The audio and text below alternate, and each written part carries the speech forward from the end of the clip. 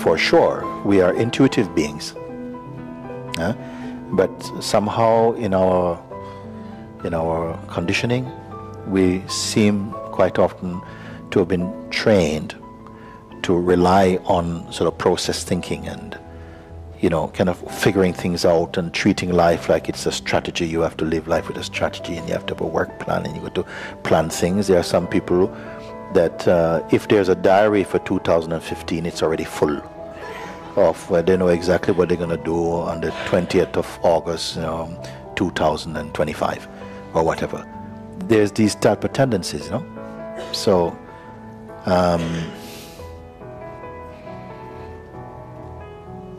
the one thing you need to do is simply to come to the clear recognition of what is here. Like I say, this is a mortal body, but an immortal being is dwelling in it. And it is in this body, it seems the game is for it to recognize itself. Because it picks up some conditioning, some ideas about itself, and consider itself to be something of a limitation. And through experiences in life, it's returning to its original self-knowing. Once this has become clear for you, all the doubts, all the fears will fall away. You will see your life as a blessing in every moment. In every moment. You'll have this attitude. If everything culminates right here, if it doesn't go beyond this day, this moment, it's okay. It's good enough as it is. You see? Not waiting for it to arrive at a sort of a projection or projected state that you think, yes, I want it to be like this. And there's a freedom in this. And here is the opportunity to come to that recognition. Everything I speak is about this, not less than this. Everything.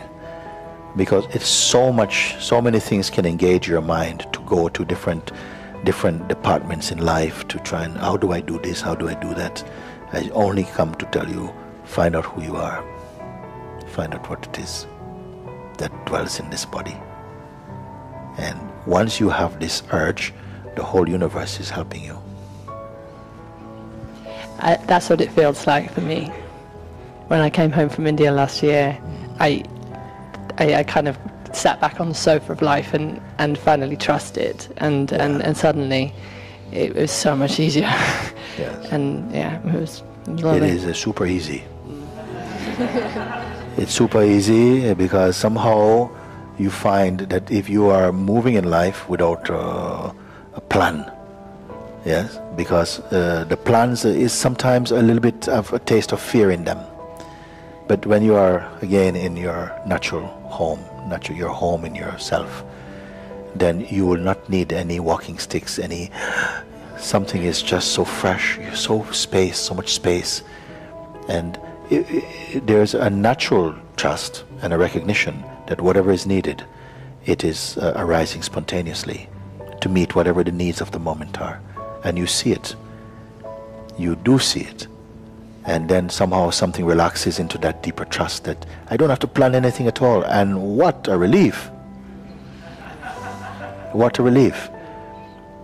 You see, something comes. Of course, you have to use your mind, of course, for some things, practical things also, and things through. You can think, you can have thoughts.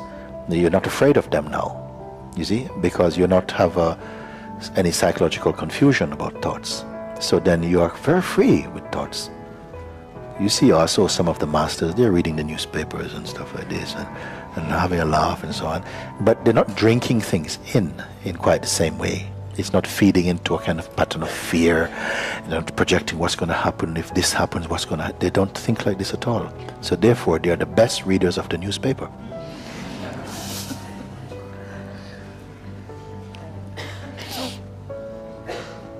I think I finally let my mind take second place when I came home, and when if I found myself in an environment which I intuitively knew I didn't like on some level, or what I didn't feel was good for me, my mind would normally have said, well, you've got to stay, you know, it'd be rude if you left, and you can't, and now I just go, Yes. no, this is not for me. Yes. So I'm very grateful for Must be much freer, my journey. of course. It's wonderful. Of course. Just walk away from it. You don't have to do any forensic on your thinking. Just move on. Thank you so much, Mooji. Very good. Oh.